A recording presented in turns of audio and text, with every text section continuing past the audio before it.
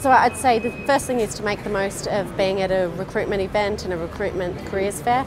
Make sure that you're speaking to everyone that you meet and that you're getting a really good sense of the right organisation for yourself.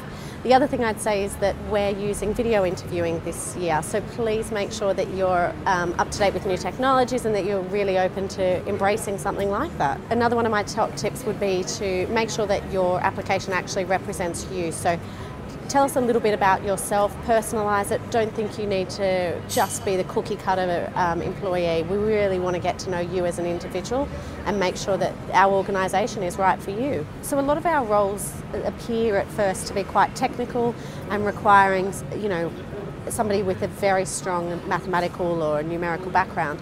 One thing we're really looking for is people that are able to then convert that into strong relationship building skills and become the true consultants of the future.